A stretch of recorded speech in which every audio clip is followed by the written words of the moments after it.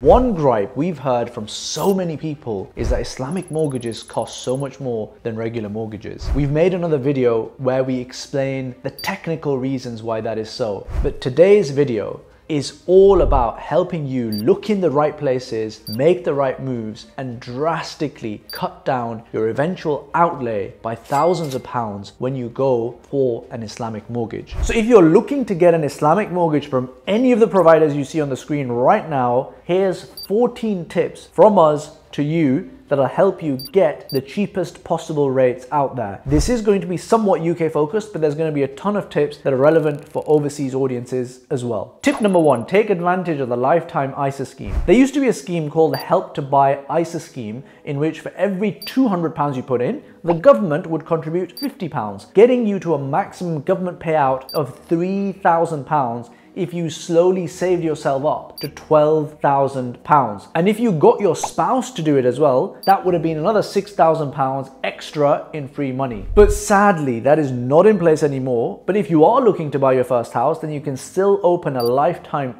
ISA instead, which works pretty similarly. The money saved can only be used to buy your first home or save for retirement. Think of it as a savings account. You can put in up to £4,000 each year until you're 50, and the government will add a 25% bonus to your savings up to a maximum of £1,000 per year. More details about this scheme can be found in the link in the description below. Tip number two, use the IFG comparison tool. Use our mortgage comparison engine. It's the only Islamic mortgage comparison tool available in the UK market, and it is kept fully up to date by our team. The first thing you should screen for is your finance to value, or FTV, amount, which will depend on how much of a deposit you actually have.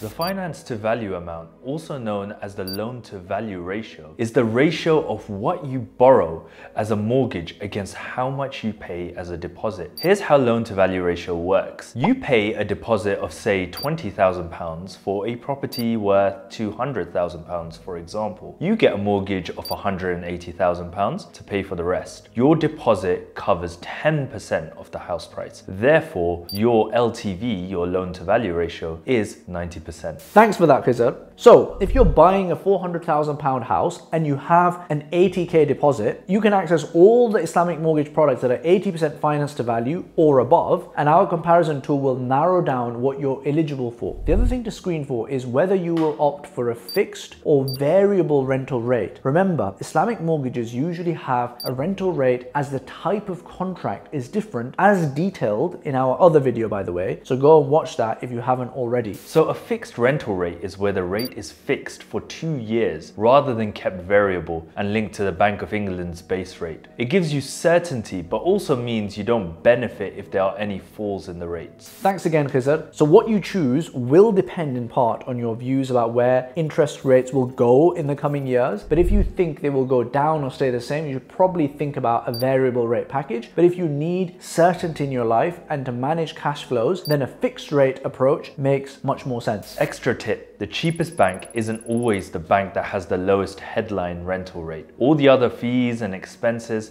they add up very quickly, so pay close attention to those as well. Tip number three, keep in mind that you can refinance later. This is an important and oft overlooked point. I personally took out a very long term on my mortgage, 30+ years, and this is generally advised against by sharia-compliant banks on the basis that you're going to commit to paying a ton more money than you would have done if you only had a term of 10 to 20 years. But my analysis was that for my circumstances, as I was young, I'll be building up a lump sum to quickly reduce my mortgage in a few years' time, or even go on to my next house. And so the returns I make from that lump sum will likely be more than the savings I would make by increasing my deposit or reducing the term. And right now, I want to have the flexibility of a low monthly payment. I know that's a lot of words. Basically, I wanted to be able to use my money that I save up to invest rather than put that money into my mortgage and reduce the term. Overall, I'll end up paying a bit more over the term of the Islamic mortgage, but only if I actually stay the term out. If I don't and I refinance to a cheaper and shorter term after the fixed rate ends, I'll be roughly in the same position as someone with a much shorter mortgage. Tip number four, use an Islamic mortgage broker. Islamic mortgage brokers are very useful for a few key reasons. Firstly, they will have a much better sense of the overall market than you and I, because they deal with the banks day in, day out. So they will be able to more quickly get you a good good deal and they have that relationship with the banks as well, and they can get things through. Secondly, Islamic banks are sadly often overworked and not very customer friendly. And the thing that takes ages is the back and forth in getting the documentation together. And if your broker will be doing that process for the bank, packaging up the entire application, chances are your application process will be a lot smoother. In a nutshell then, I would put my money on a broker doing a better job of quickly getting that mortgage application together rather than the bank's in-house people, someone who doesn't necessarily have as much of an incentive. Islamic mortgage brokers can and do charge for advice at times, but you can also find Islamic mortgage brokers who will just get paid referral fees by the Islamic bank upon a successful completion of a property purchase. You should try to find what broker is obviously the cheapest for you, but also offers you a decent service, and weigh the two things up. Thirdly, halal mortgage brokers do have a personal relationship with the people at the Islamic banks, and they can find deals and get things done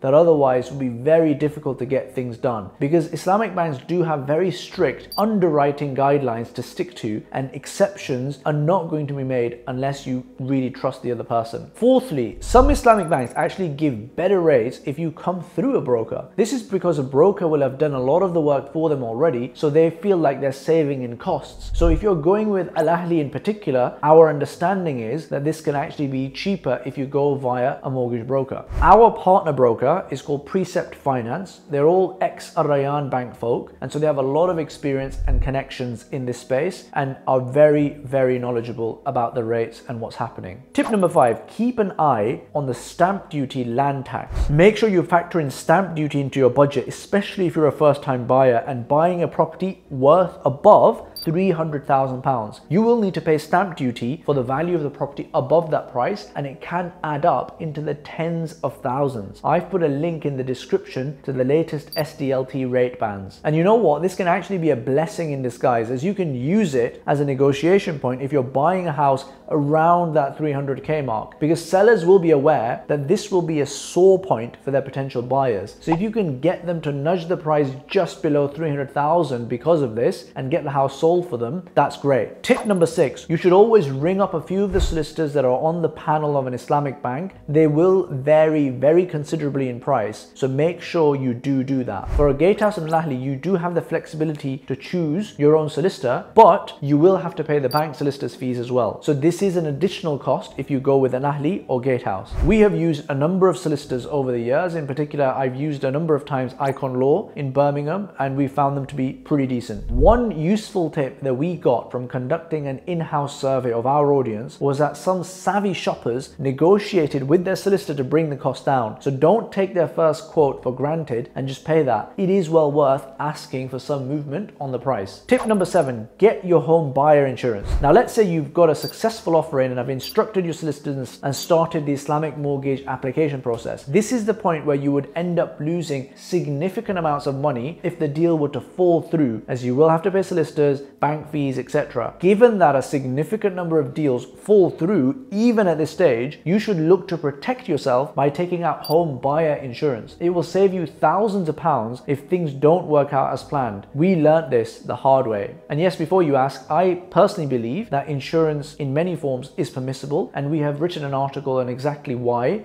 linked in the description below. This is, however, my understanding is a minority opinion in the wider Islamic finance ecosystem. Tip number 8, save time by searching efficiently using clever tools. You'll waste an incredible amount of time in your house hunt. You have to narrow down where you're looking, what you're looking for, who the best bank is, calling estate agents, attending viewings, dealing with kids' temper tantrums about which room they're going to get, and also making sure that your wife's happy with what you're going to go for. Not easy. Thankfully, there is a company that considerably speeds up that whole process and actually shortlists houses that will be ideal for you. Search Smartly use their proprietary artificial intelligence engine to screen through reams of properties for sale and narrow it down based on your particular requirements that you've told Search Smartly, and gets you the perfect house. So rather than going out and searching yourself for thousands of different properties, it will actually throw up the ideal properties that you would perhaps not even ever consider if you hadn't been mean using the engine. Tip number 9, look for houses that are undervalued or have a motivated seller. Using this Chrome extension that is linked in the description below, you can actually see the historic prices of listed houses on Rightmove. This is pretty useful as estate agents know that a listing that has been on for ages doesn't look very good or sell easily, so they keep refreshing it and creating new listings of the same old property. Now this extension helps you quickly cut through all of that and gives you a detailed price history of the property. Another way to get undervalued properties is look for probate sales. Probate sales are property sales by people who are selling a property on behalf of someone who is deceased. Exactly. So because of this, they are usually motivated sellers and are not interested in keeping the property or getting the absolute last penny of profit out of the property. They want to get rid of it. Tip number 10, ask good questions during home viewings. A home viewing is a research expedition, not just on the house, but also the sellers, the history of the property, the deal, any other nuggets of information that will help improve your negotiation position. Because you see, negotiation is mostly about having all the information you need to make a good offer. But most people rush things or don't ask the right questions. These are the absolute essential questions you should be asking very casually during a viewing. What is the reason for your sale? Where are you moving to? Oh, how long have you lived here? What are the plus points and negative points about this house? Have there been any offers? What were the offers? Are you in a chain? What price are you realistically looking for? How long has the house been on the market? Have you had any building work done? And don't worry, by the way, if you don't get answers to all of these questions, a sensible, savvy seller won't actually answer some of these at all. But it is surprising how often people will answer most, if not all, of those questions. And then you're in a stronger position to make an informed offer. And the other really clever thing that you can do is usually in a household when you're being shown around, you might have kids or other members of the family floating around, and you can ask those guys questions as well and get a conversation going with them. And sometimes they can be a lot more amenable with the information and give you that than perhaps the person who's leading the tour of the house. Even though the property market is pretty competitive right now, it's still worth going in armed with good questions that could help in the negotiation process. Tip number 11, move quickly. This is actually a tip for life. Generally, a thing done with momentum achieves better results than one that is left to meander. So move quickly on a property you like, get your Islamic mortgage application in quickly, instruct solicitors quickly, and get the house bought quickly. To give an example, we had an offer for a house accepted before we even had the full deposit together, but the bank we went with were comfortable that within 2 months, the time it will take for the transaction to complete anyway, we would have had the necessary savings to have the needed deposit amount. So that enabled us to purchase the house quicker and move out of rented accommodation quicker. Tip number 12, look for a house that you can add value to. So look for a house that you can do low cost but high value additions to. For example, an extension can add a lot of value and is relatively cheap, while a swimming pool is very expensive and massively reduces the buyers for the property and actually doesn't add that much value. And where there are changes that are cosmetic and the structural work is minimal, that is where you could be onto a winner. Tip number 13, location, location, location. The crucial thing with location is that you want to find a place that is currently cheap, but for some reason will rise in price soon. So look for major infrastructure projects nearby so that the house appreciates in value over time. For example, check out this incredible Crossrail tool that shows you where prices will rise along the Crossrail route, which, although it's now been built, what you can do is look for similar other development projects that could help you unlock value. A slightly wacky idea, but actually quite a successful one, is look for areas where there's coffee shops on the rise and chicken shops on the decline. Again, house prices will increase in a place like that because what you're seeing is gentrification. You'll be surprised to know that there is hard data that shows that if you invest in areas like this, you will actually make a lot of money. Tip number 14, refinance as soon as your discount period ends. You should look to refinance as soon as the discount period is over and you're switched onto the higher rate of monthly payments. There are other Islamic banks who can potentially help you, especially if you save up during this 2 to 3 year discount period. You can potentially even switch over